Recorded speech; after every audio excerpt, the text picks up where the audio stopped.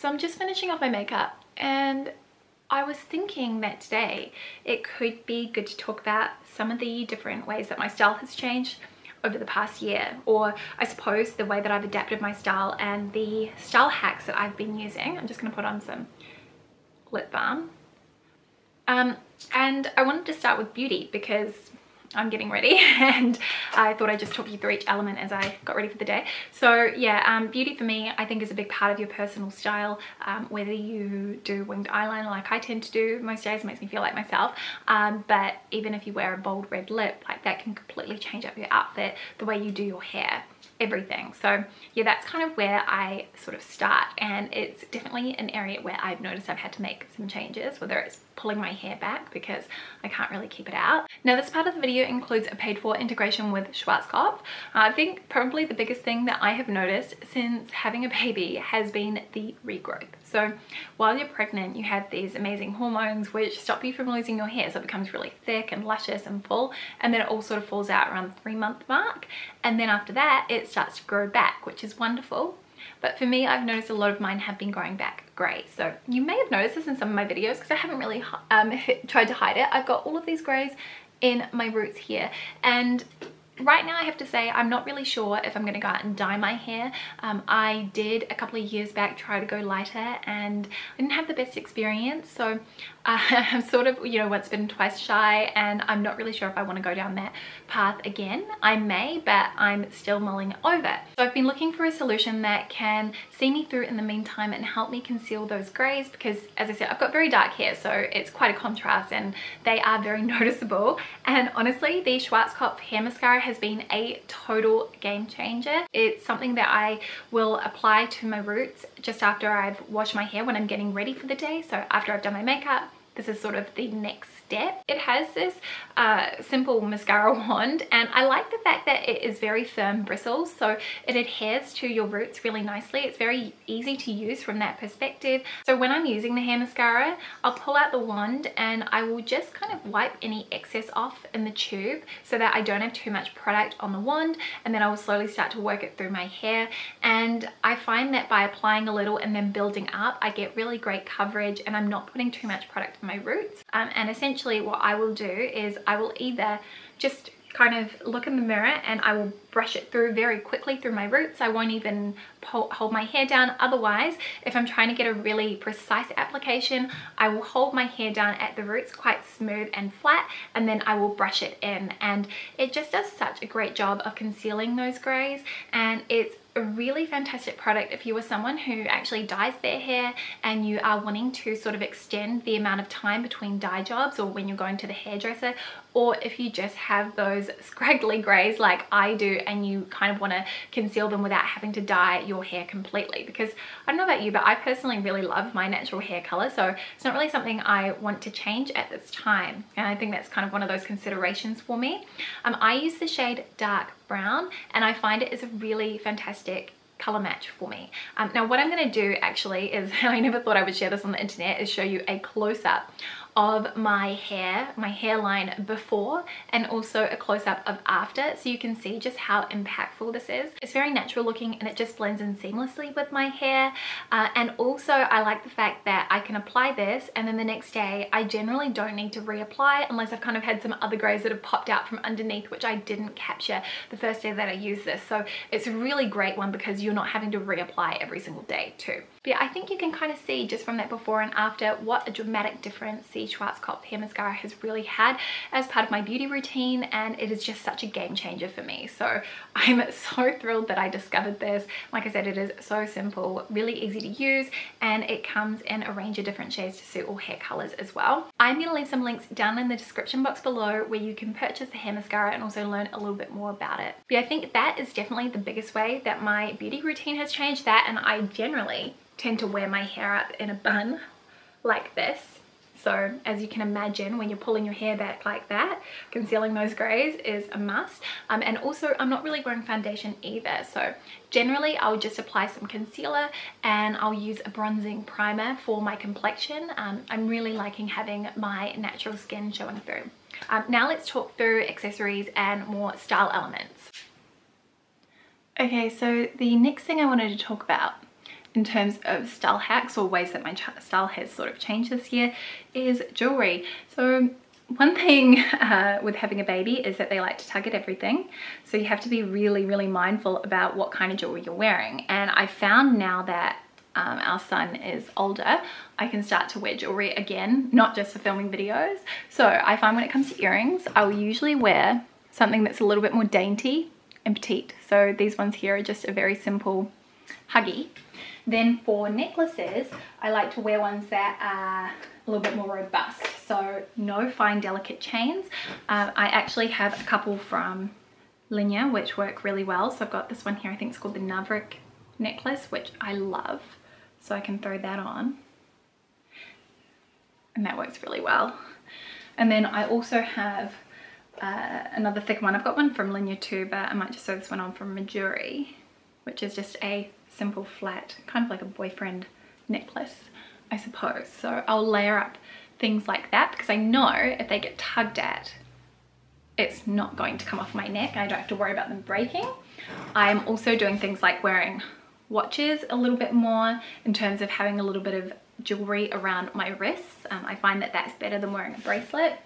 And I'm also expressing my style through rings. So I'm just going to pop on my engagement ring, and I might grab a couple of other ones to stack. So, oh, I have this really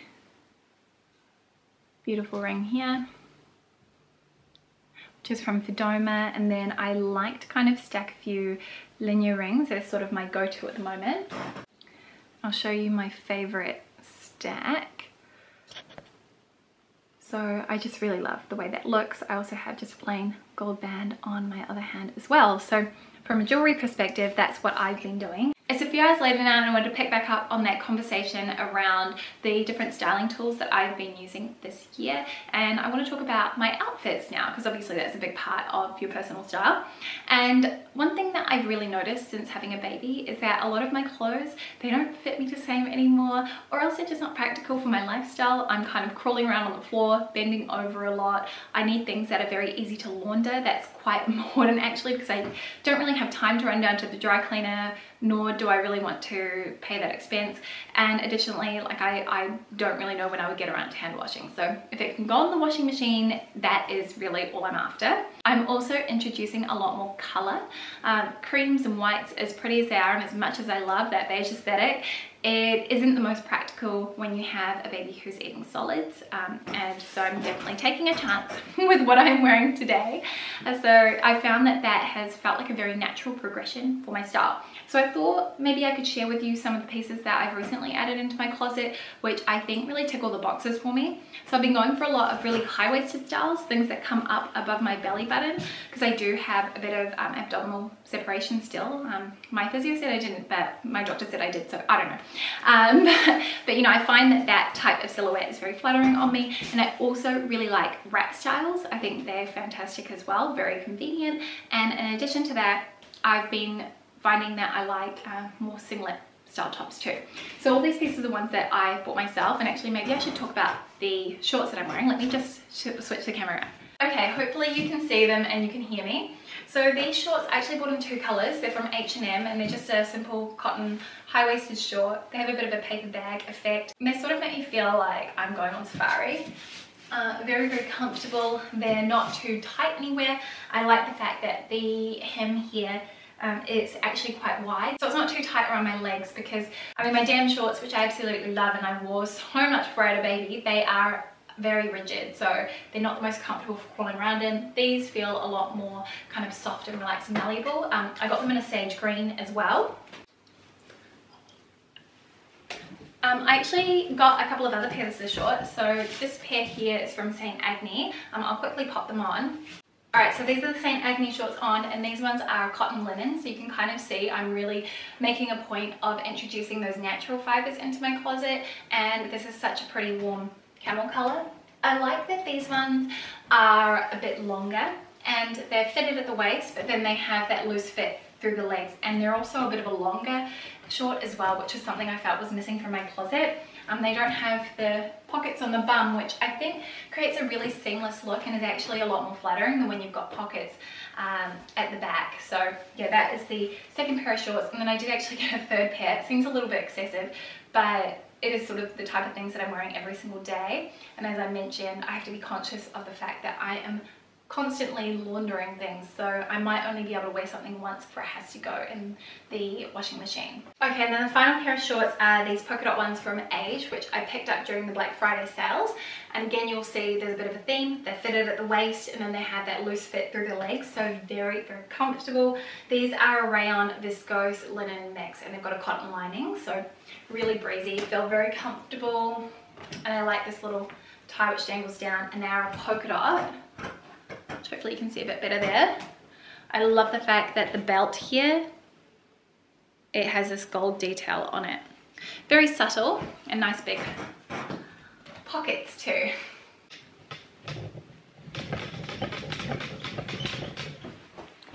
Okay, so first top I wanted to share, this is the wrap style. This one is from Age again, which, can you tell, it's becoming one of my favorite sort of fashion brands. This one I bought because I really love the witchery black linen top, which is very similar. It's just got slightly less voluminous sleeves, and this one is in a cotton poplin. I would kind of say this is more of a cool summer day or a spring autumn piece for me, but it's got that tie at the back.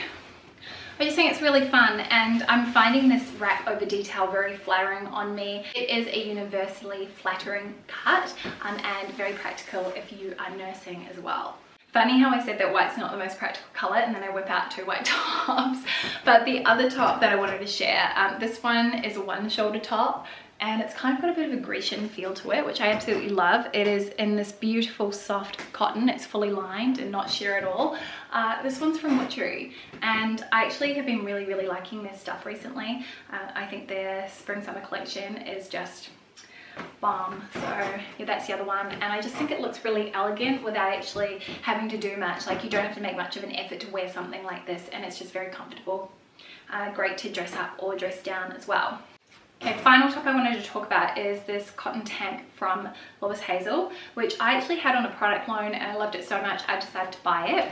So sorry about all the squeaking with the floorboards. So this has a very subtle kind of ribbed detail to the fabric, and it was the color that really drew me to it. I just think it is very nice. It's simple, and it's the kind of thing that very effortlessly pairs with what I already have in my closet. I could imagine myself wearing this so many different ways. So not just for the summer, but also as a layering piece as we kind of transition to autumn, you know, at the end of the season. So that was kind of one thing that I was keeping in mind. I always like to do that with basics, but you really can't go wrong with a good basic tank. Okay, and then the final piece I wanted to share with you was a dress, and I'm wondering what's the best way to show this to you. Hang on. I just zip that. So this is a little mini dress from Agni, which I've had on my wish list for so long, and when I spotted it was on sale, I thought it was kind of the opportunity to give it a try and see if it would work for me, and I love it. So you can kind of see it's got those elements which I mentioned that I like. So it's got the wrap detail, it's a mini style but it's not too short, and also I really love these puff sleeves too. And the fabric, I don't know if you can see that print, but it's got these beautiful olive, white and black tones, and it's kind of the seersucker material. You can throw it in the washing machine. I mean, what's not to love about that? Then let's talk shoes. Okay, so we've got the classic slide sandal. My Saint Laurent ones are the ones I tend to reach for the most, just because they go with absolutely everything. They're so chic, they kind of have a bit of a vintage feel to them, but with that squared off toe, which I love. Then we've got another pair of flat sandals here, which are from Boden. These ones I love because they've got this raffia detail on the toe, which hopefully you can kind of see, combined with suede, and I like the fact that there is an A strap across the foot, so they don't cut you off. They're incredibly flattering. And then the final pair of sandals I wanted to mention are Birkenstocks. These aren't going to be everybody's taste, but I actually find they work really well with shorts or with pretty dresses or with skinny jeans or slim jeans. I don't know what it is about the super wide kind of clunky shoe, but it kind of just helps to balance everything out. And yeah, they're pretty comfortable. However, I do find this particular pair, because it is made from the stiff material, it can kind of cause a bit of discomfort on the top of your foot. So if I was to purchase these over again, I would have spent a little bit more and gotten the suede or the leather version. And 2 more pairs of shoes. These little Dream Flats from Oliver Cabell. These are just a great ballerina, and the warm saddle color I think just adds a nice touch of additional color to my outfits. Because I am wearing a lot more of those caramel beige colored tones, these work really well with them. And then the final pair of shoes, again, I know these aren't going to be to everybody's taste, but my Golden Goose Superstar sneakers. These ones have the lizard effect on the heel tab, which is what I really like about them, and they're so comfortable, and having the bit of cushioning or the platform in the heel actually makes them very flattering on too. So for me, when it comes to shoes, it's all about ensuring that the ones that I'm wearing are leg lengthening, so they are continuing to draw the eye down. So I don't want any straps that go across my ankle that are going to cut me off. And I tend to prefer shoes which have a little bit more of a slimmer profile, so nothing too chunky. I know the Birkenstocks totally go against that, but there's some kind of voodoo magic in those shoes that make them look really flattering. I think it could be the fact that they are just ultra clunky, and so they kind of make your ankles look very petite by comparison. So that's kind of a look at the different styling tools that I'm using when it comes to getting ready every single day. I hope that you found this video interesting, and I want to say thank you to Schwarzkopf again for sponsoring this video. As I mentioned earlier, I am going to have some information down in the description box below, so you can go and check out the hair mascara, which, as I mentioned, is fantastic. But you can see, as I mentioned, I applied it in the morning. I mean, my hair still looks perfect. I like the fact that it's really undetectable, and it doesn't feel like there's any product in my hair at all as well, which is a total bonus too. Yeah, thank you guys so much for watching and spending a bit of your day with me. I know I say that a lot, but your time is precious and I do really value that. But yeah, thanks again for watching, and I will see you next time with a brand new one. See you soon. Bye.